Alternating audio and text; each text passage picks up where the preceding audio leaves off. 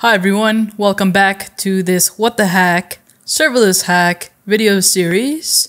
Each video we are walking through each challenge that is part of this serverless hack, and we are now in challenge 6. My name is Gwyn. I'm your host for this video series, and I'm a cloud developer advocate here at Microsoft. And let's dive right into this new video. So we're on challenge 6, create functions in the portal. As a prereq, make sure you have challenge 5 done. There's a video on that as well. So just take a look at the playlist. Alrighty, so introduction says, create 2 new Azure functions written in Node.js using the Azure Portal. These will be triggered by event grid and output to Azure Cosmos DB to save the results of the license plate processing done by the process image function. Alrighty, so now it tells us to navigate to the function app events. So let's close this here. I've got my portal open. Tool booth events is what I call that. And on the left side, we're going to click functions, and here's where we're actually going to create the functions. So the naming of these things can be a little difficult because you might think like, hey, I already created a function. I need to create another one. But the thing that we created called toll booth events and then toll booth app are function projects. And then your individual functions live within a project. So this is our function project. Toll booth events, and then we have functions on the left side, and here's where we're going to create one. So it tells us to create a function that is triggered by event grid, and it's called save plate data. So we're going to hit create, and here's where we provide the name. Developing portal is fine, and it tells us to use the trigger event grid. So let's search for event grid. Awesome.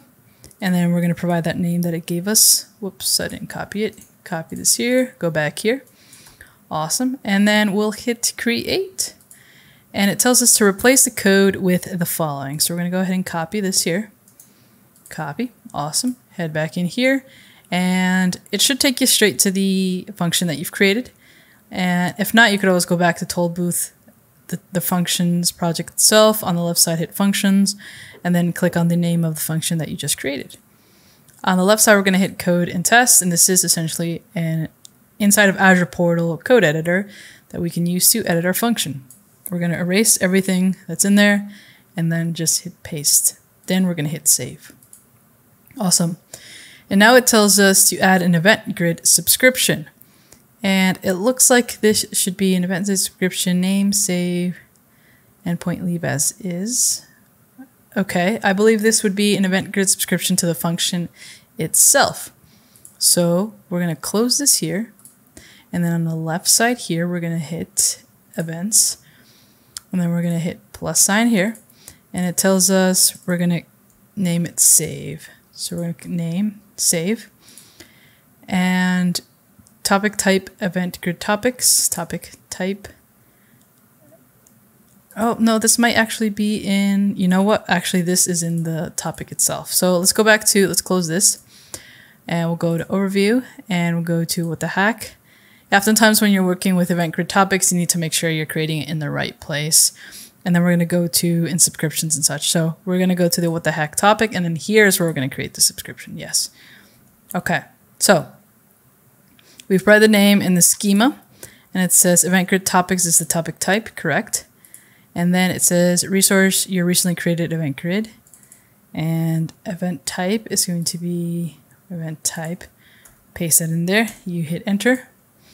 And here it tells us the endpoint leave as is, but the endpoint is actually going to be our Azure function. I'll make sure to update that in the markdown, but it's going to be that function that we just created, which would be toll booth events and then save plate data.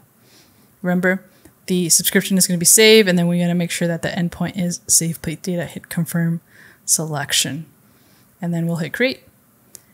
And it tells us now to add a Cosmos DB output to the function. And we make sure we're using the database name license plate and the collection name processed. So let's go back to the resource group. Let's go back to the actual function that we need to work with, toll booth events. On the left side, we are going to select functions. And we're going to select that save plate data function that we created. And then integration.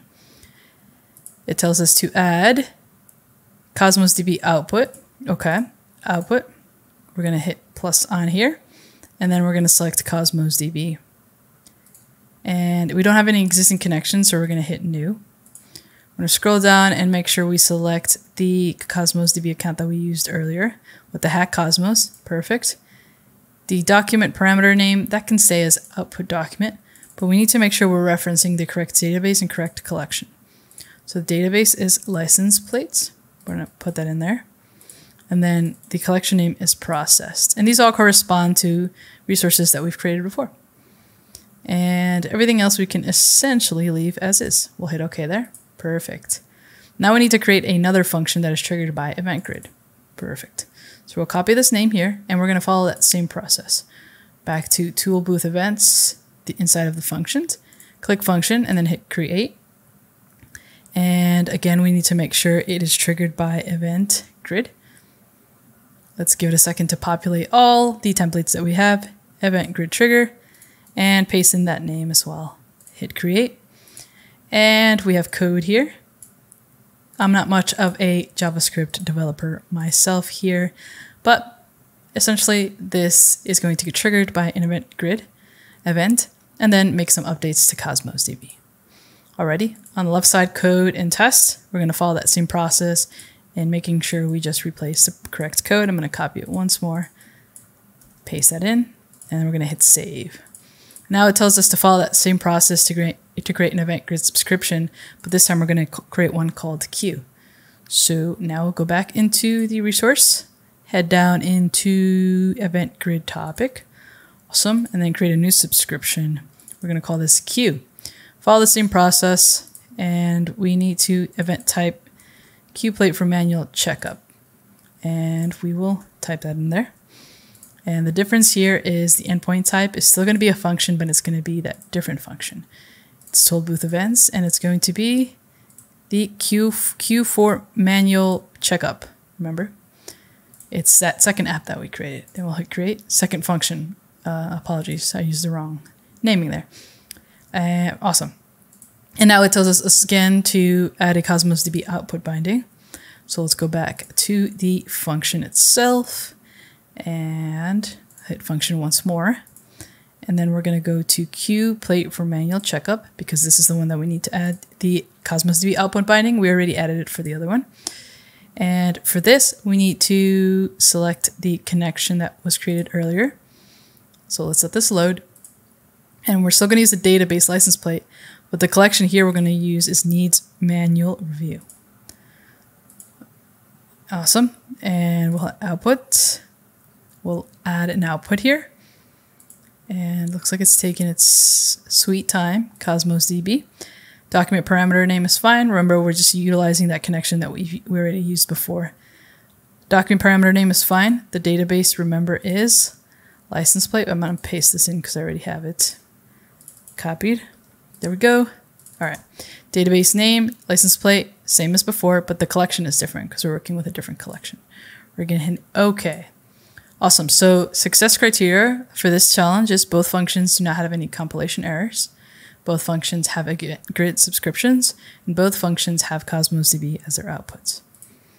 Awesome. So if we go to code and test, and then we should be able to run each function from within the portal. So I hit test and run, and then I hit run. It provides us some sort of dummy body information. We got a 202 accepted, so no compilation errors there. And then we'll go to save plate data, code and test once more, and then we're also going to try and run this one and see if we get any errors with our code. We'll hit test and run, then we'll hit run, and we'll see what we get as a response. 202 accepted. Awesome. So we've met this success criteria. We've created both event grid subscriptions, and both functions have Cosmos DB as their outputs. Awesome. All right. So with this, we're all set with challenge 6, and we're ready to move on challenge 7. Every link that I've mentioned will be in the description, and additional resources, if you need more context or more documentation that I think will be helpful, will also be in the description. That's it for this video, and I will see you in the next one.